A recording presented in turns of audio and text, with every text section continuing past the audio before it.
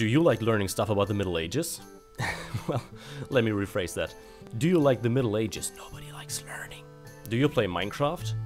Would you like to watch a Minecraft tutorial based on the fact that I'm gonna tell you here in this video?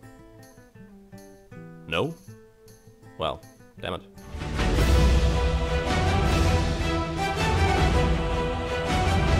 Welcome to a quick lesson regarding medieval townhouses. Imagine living in a medieval town as a regular citizen. What would your house look like? Well, it would most likely be timber framed with 2 floors. On the ground floor, you'd practice your profession and possibly have a shop area for your customers. And alternatively, or additionally, you'd keep some livestock in there. Far superior to our modern homes today. Imagine always having your own personal goat milk dispenser just a few meters away. Amazing! The second floor, so the one which is not on the ground level, would be used for living. Fun fact, the second floor often had an overhang which got taxed extra and even was forbidden in some towns. These laws, though widely ignored by the common folk and rarely enforced, existed because buildings would get dangerously close to one another. You could walk some streets and barely see the sky. This decreased air circulation and increased the risk of fire spreading.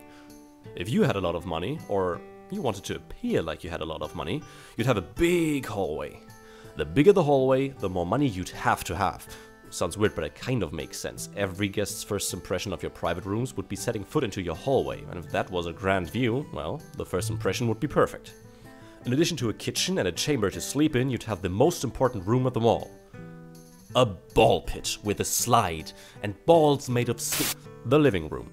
This was usually the only room with walls completely decorated with wooden paneling.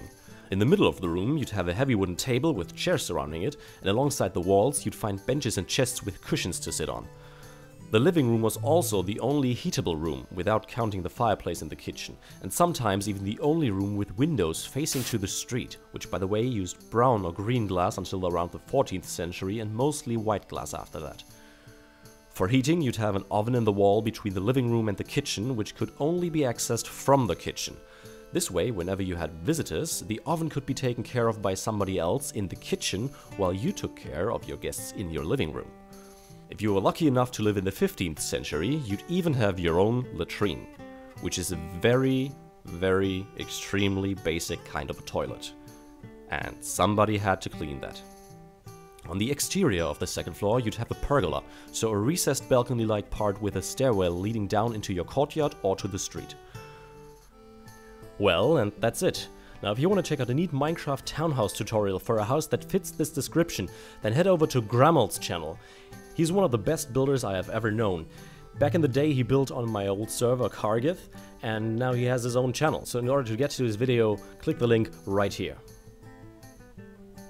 Seriously, click the link, nothing's gonna happen here. No fan art, no social media links, no VidMe page, nothing.